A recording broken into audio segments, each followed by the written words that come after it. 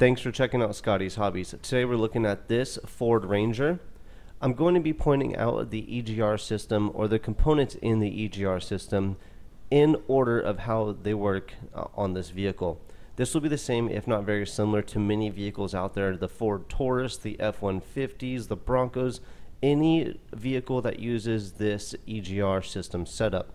If you have a EGR code, or if you're chasing an EGR code, make sure that you have no vacuum leaks in the system, all of your connections are good, and you have no exhaust leaks. All those can give you false codes.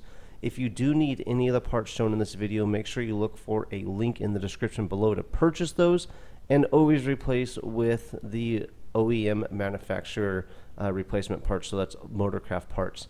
Like, subscribe, and share while you're watching this video. If you have any questions, make sure you comment below with those. The EGR control valve is the valve used by the computer to actuate the EGR valve itself. This valve should have a constant vacuum source from the engine. When the valve is actuated, it allows vacuum to continue to the EGR valve and open the diaphragm. The EGR valve is the valve that opens up to allow exhaust gas that has burnt through the combustion process back into the intake manifold and continue through the combustion process a second time to attempt to burn the fuel that was unburnt through the combustion process the first time. The EGR valve rarely goes bad, but they do play a vital role in emissions reduction. A proper working EGR valve will reduce NOx significantly and also increase your gas mileage by a lot. The EGR valve should have a switching vacuum to it and not a constant vacuum to it. To easily check the vacuum, or to see if a EGR valve is good, you could apply vacuum to the EGR valve and make sure it holds a vacuum.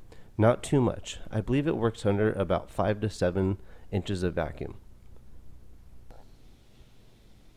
The DPFE sensor is the sensor the computer uses to ensure the EGR valve is working properly. But from experience, this is the most problematic part or component of this whole EGR system. When you replace these, make sure you check the pigtail at the connection to the DPFE sensor itself, as well as ensure you get a Motorcraft replacement part.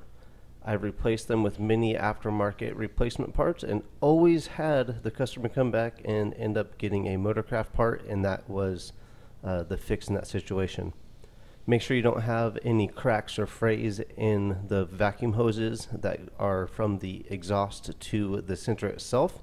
I believe there's silicone or some type of high heat hose, but always make sure you don't have any cracks right there. That could give you inaccurate readings. Also exhaust leaks, which will cause lean codes and bad gas mileage as well. The DPFE sensor right here is the last part of this EGR system. Hopefully this video answers a lot of the questions you have about a code that you are chasing. Make sure you comment below with the year, make, model, and engine size that this vehicle helped you on. Like, subscribe, and share while you're doing so. Maybe one of these two videos right here might help you out in a further diagnosis or repair. I'll see you on the next, hopefully helpful video.